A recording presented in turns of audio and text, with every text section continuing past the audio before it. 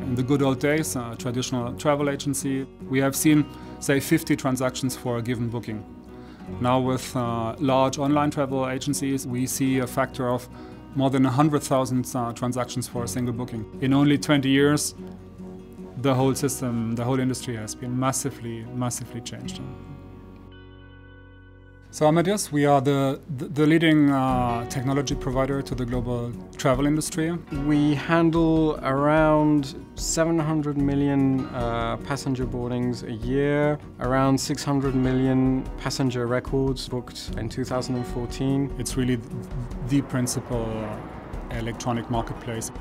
Travelers will rely on Amadeus, for instance, to check in their luggage, ensure that their flight takes off on time, ensure that when they arrive at their destination airport they're able to find their luggage. They will also, without knowing it, use Amadeus to find a hotel room for the night. So it's the whole end-to-end experience that we cover.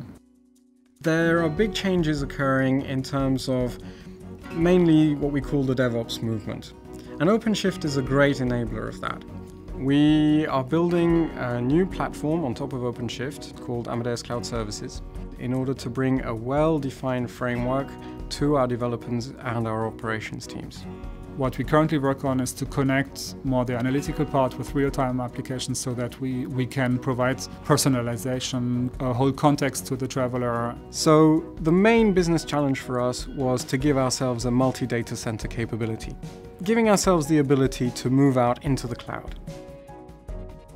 Working with Red Hat has allowed us to bounce our ideas off smart people and get this initial review and this introduction into the OpenShift and Kubernetes worlds. We wanted to take a conscious move to decouple the application from the underlying infrastructure.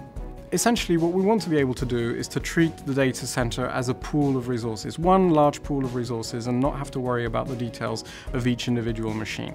It was an appealing mean to map our existing applications through configuration onto a topology that can be used, instantiated and managed through a path like OpenShift.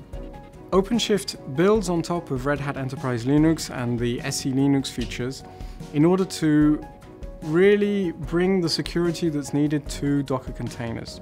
It's not a piece of software in the corner, it's the centerpiece of our application stack, the way we operate the whole system. And given the reputation and the contacts we have started to build with Red Hat, at the end it was quite a natural choice, I would say.